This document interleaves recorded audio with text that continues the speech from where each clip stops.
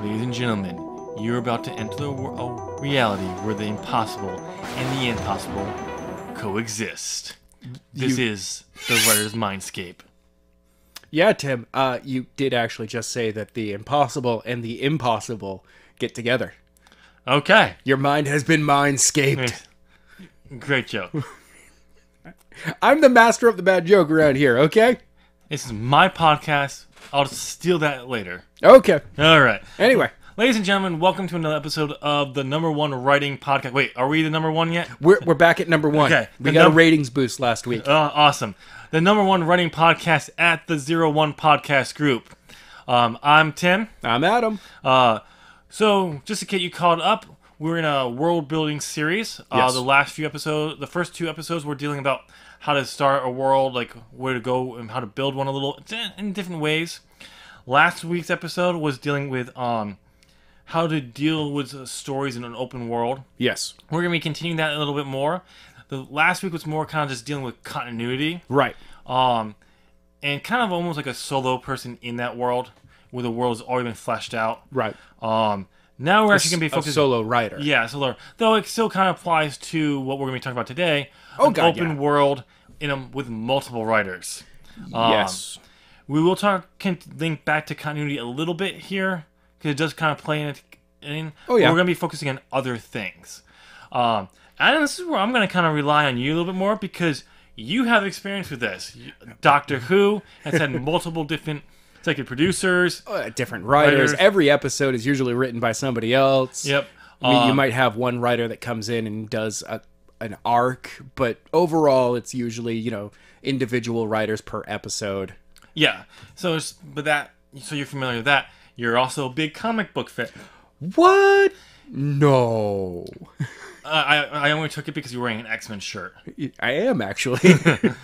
But yeah, you're familiar with how that works. And if anything is a good example of an open world that's continuing telling stories in, it's comics. It is, really. That's one of the few places where you have a sandbox that you have, 30 to 50 writers working in at the exact same time. Really? Only that many? I thought it was a little bit more. No, sometimes it's less. I can see that.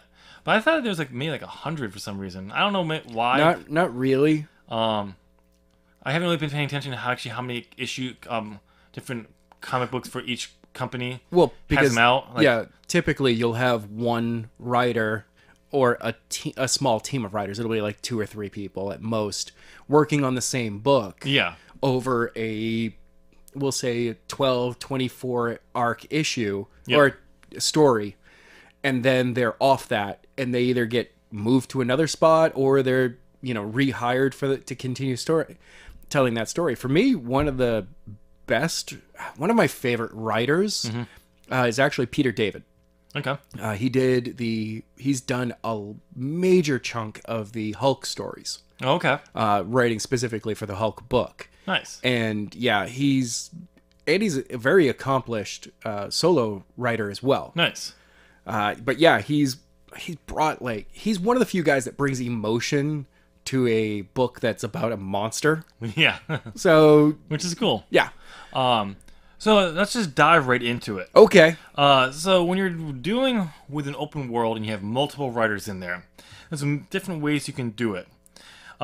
As we're kind of talking about comics, we'll go with this one. Okay. You have all these writers working at the same time, different stories, with an overarching arc in there, or maybe not, but how do you do that?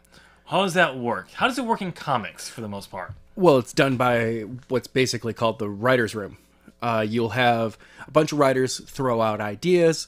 You come to a collective to go, okay, so this is where we're going with our world from this point A to, say, point D. Mm-hmm. And they're like, okay, well, we're going to have 2 other events that we're going to call B and C. Now, how do you work your book into all of this? This is the cast of characters that we want in these B and C events. And then the A event is nearly everyone. The D event is nearly everyone. So you got to figure out how to get your characters from point A to point D while dealing with B and C. Okay. And the problem is sometimes, and this happened when after post-Civil War in the comics, not in the movie, where Captain America actually wasn't dead, but his ghost showed up to Thor. Interesting. Yeah. So they just kind of ignored that the ghost ever existed. We were just like, you know what? We're going to let that go. But it was because it hadn't been explained to that writer that Cap was actually alive. Oh, okay. So he wrote that it was Cap's ghost that came and talked to Thor. And it was just like, oh, right. We have to figure out how a ghost for a guy that's not actually dead showed up. Interesting. Crap. Okay. So again, stuff like this can happen. Yeah. I mean, it's amazing what they can do. I mean, if you look at like the CW Arrowverse, Yeah. kind of is like a television version of that. You have the executive producers, or now one, because I guess one of them was released because of misbehaving. Yeah. We're just going to call it misbehaving. Yeah, we're going to do that because we don't want to go into that stuff. Oh, no, we don't. But it's all terrible stuff, though. They were basically the executive producers. They were the ones who were saying, here's what we're doing with this one. This is what we're doing with this one. Keeping track of all these different writing teams for each show and how they dealt with the crossovers and all that. They kept the big picture while each individual, and you kind of see how they fit in together. Right. Which is really almost like a glimpse into it in a sense. Yeah. I mean, you also look at the MCU. I mean, Infinity War just happened. Yeah. And it didn't feel, for me watching that film, did not feel like it was a bunch of different writers just writing scenes. Oh, yeah. It felt like there was a story that was very true to every single character. Every character felt like they had been written by the people that had already written them. Yeah, but they didn't. But yeah, it was just like, okay, this is... It finally felt like an event film. Well, do you think I actually read somewhere that James Gunn did write Groot's dialogue or something like Groot's dialogue? Yeah. Wow, really? That's tough. I am something. Groot. Sarcastic. I am Groot. Explaining. I am Groot. Whoa! I am Groot. Insulting. You know, I am Groot. Sassy. Maybe it was Rocket's dialogue. I can't remember that he had something to do with one member of the Guardians, I think, for that. I can't remember exactly.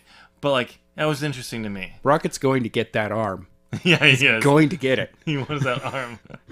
It's going to happen. Oh yeah, he's gonna get it.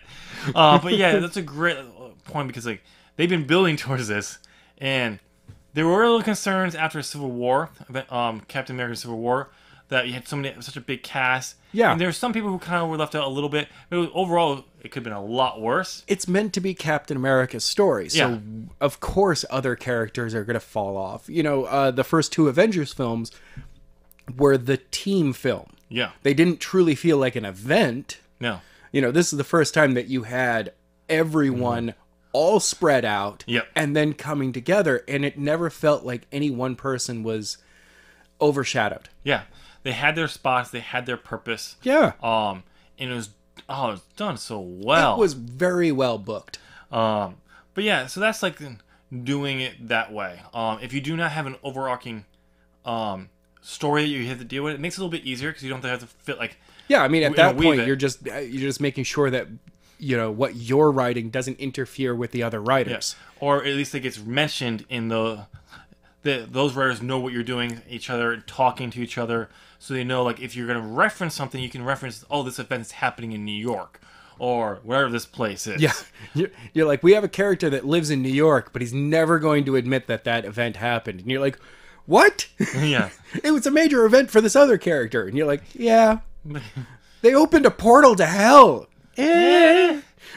Tuesday. It's New York. Things get ignored. It's Tuesday. Yeah. That was a Tuesday. So that's one of them. The other thing, another way you can do it is just at different times. Yeah. Like one's taking place in this year. One's taking place in the 50s. One's taking place in the far future. Yeah. One's taking place not even on the planet that has nothing to do and will not affect anything that happens on there. Exactly. Currently. Maybe 10 years from now, that event will actually spark something that will happen. It could. We'll worry about that then. We'll retcon it when it gets to us. Exactly. So that's another way you can do it. one of the main things we have to do is, like we said it last week's episode, was you gotta establish your rules. Yes. And you just gotta make sure that they're being followed. Yeah. Clearly, the ghost cap thing, someone didn't follow a rule. Someone dropped the ball on that one. Yeah, of informing a writer what was going on. And it wasn't like in Story World, it was people behind the scenes in development. That's a dropped ball right there. So, but I mean, that does happen. Yeah. I mean, another example for me of multi-writers writing a single story is the Star Wars Legends series. Interesting. You know, they would have you know, the Young Jedi not Chronicles, the Jedi Academy series, where it was 4 different writers, maybe more, I don't remember, but telling an overall story, and each book did have the flair from that specific writer. Okay. You know, but overall they didn't suddenly write something that was going to completely change everything else. It wasn't just like, you know, one writer's like, you know, it would be really awesome if everyone died, and they're like, this is supposed to be 7 books. And this is book 2. Deal with it. You got book 3, buddy. Oh, come on! That's actually something you're seeing in books, in like young adult, and more specifically in independent readers. Yeah. These series where you have each book is written by a different author. Someone came up with the idea, pitched it, and then it got the authors. They planned it out so they know what it is, but each person kind of gets their own flair. Right. They're like, here's the plot of this part of the story. Yeah. Figure out how you want to do it. You know, here's the characters. Just here's the here's the plot.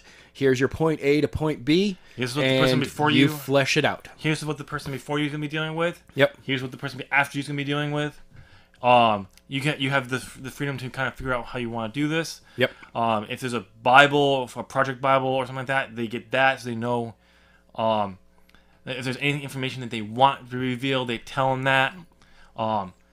So it's getting very popular doing that. Infinity Ring series, I think, is a independent series. It's like cool, 12 books or something like that. I can't remember. Oh wow. That was I guess it was a pretty good series too. Was that like that? So it's just different ways you can do it, and it's getting more popular.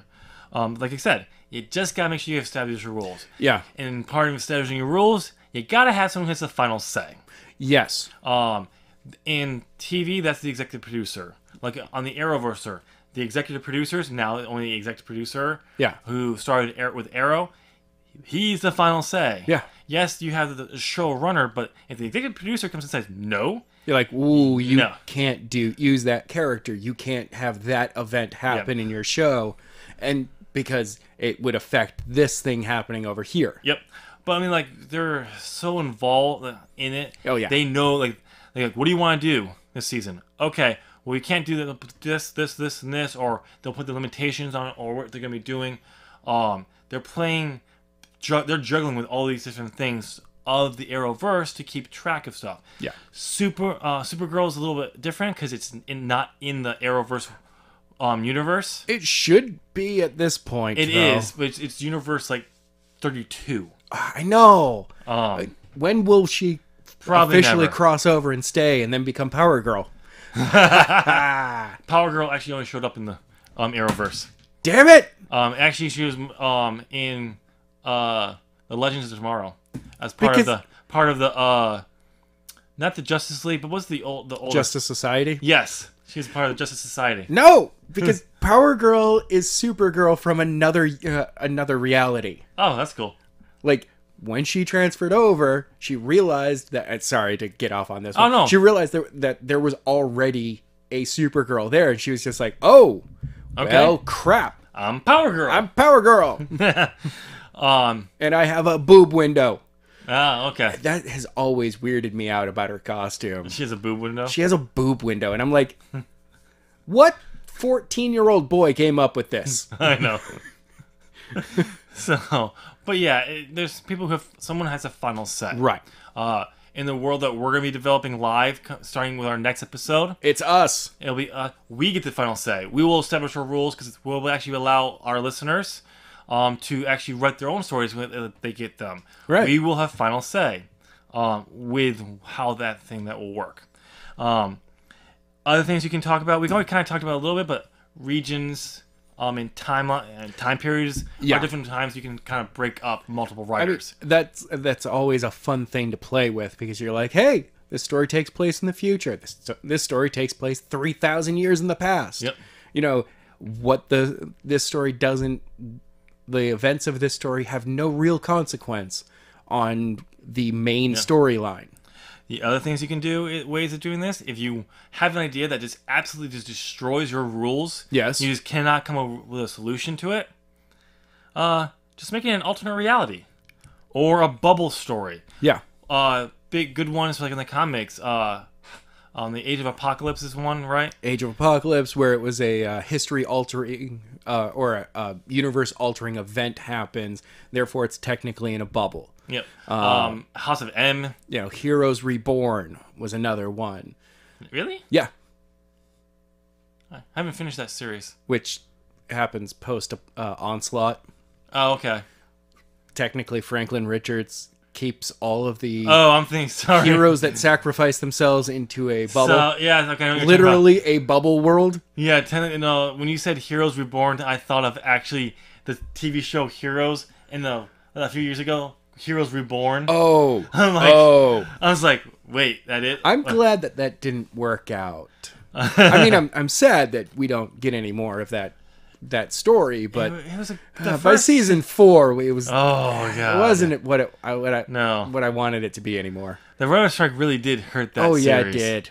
Though that's just the second season hurt that series. It was way too slow compared to what we were hoping for. Well, that's when the writer's strike was. Oh, I know, during second season. Yeah, but the thing is, the season started out for Heroes slow. Oh yeah, and we wanted fast, and that's what kind of hurt it. And then the strike just destroyed their plans. And then the second half of season 2 was actually the first half of season 3. Yep. Which caused all kinds of confusion because then there was a completely different storyline that started the second half of season 3. Oh, I know. I was like, they lost me. Then season 4 shows up, and I was like, I'm not watching it anymore. It actually got better from what I understand. Oh, yeah. But it was a little bit better, but in the end, it wasn't as... Yeah. You lost your fans. Yeah. So, but there's also ways you can also just kind of have multiple writers in there for that. But it really comes down to organization, communication with your other authors. Yes. Communication. And keeping that, especially if you want a good continuity. Right. You can have it. You will get plot holes. It's not something you can avoid when you have this kind of stuff. Once again, I gotta say, plot holes can be your friend. Yeah. Now, if you have only 2 or 3 people writing in the world, it's a lot easier to keep that a little bit more. Yeah, you're just like, that's a plot hole. Okay. And it's like, well, we can either say that, that object just randomly showed up and it helped the day and ignore why it just randomly showed up. Yep. Or we can, That's try to retcon and explain why it was there. Or we can tell a different story later on that explains how it happened. Exactly. Somewhere else in the world. Yeah. Why it just happened to show up at the right time. Time travel, people. Time travel. Time travel fixes everything and screws everything up. Yep. But that's the thing. It's just really kind of figuring this stuff out. Just knowing what you want to do. You will have those plot holes, but plot holes are there for good. I mean, if you think about reality, we don't know a lot of stuff. Stuff randomly happens. One of the best examples in science is we know of 4 fundamental forces of the universe. We've united 3 of them together. Somehow, for whatever reason, we cannot link gravity into them. But it is one of the fundamental forces. Yeah. We don't know why we can't do that yet. We won't know. Probably in our lifetime, we won't know. There will be a discovery eventually that figures it out. And there's actually, some people are actually predicting that there's actually a 5th fundamental force. Dark matter. Fate. No. The one above all. There you go. Stanley. Stanley is a 5th. No, but they're actually saying that dark matter might be an actual fundamental force. It could be. Which is interesting. But we're not going to dive in there. But that just kind of gives you an idea of what they are. So having these plot holes, while it's nice to not have them, it actually kind of makes your world a little bit better. Yeah. If they're good. Yeah. Bad plot holes are bad. Don't do them. Think through your stuff. You have anything else for that? My only last piece is don't go into lazy writing. Yeah, the main thing You is... know, if you discover that you got a plot hole and you can't figure out how to get yourself out of it, don't put it there. Or just ask someone else to see how ways that they can see a solution. Yeah. But if you can't come up with a solution, don't do it. Yeah, just let it go. Because you may at some point get a solution. Yeah. You may not. Don't rely on MacGuffins either. No. But that's all we have for you this week. Make sure you subscribe, smash that alerts so you know when we post, because YouTube will not always tell you. Exactly. Comment down your thoughts on how you would maybe think about handling a open world with multiple writers. Yeah. Your thoughts on this. Anything you think we missed or better examples. Yeah, who knows? Down there. And just check us out next week, because next week is when we will actually start developing our open world, people. Yes. It's gonna be awesome. Yes, and we will reveal our rules for writing in it eventually. Yeah. But we'll get that to later, but we will just want you to know it's coming. Yes, it is. So have a good night. See ya.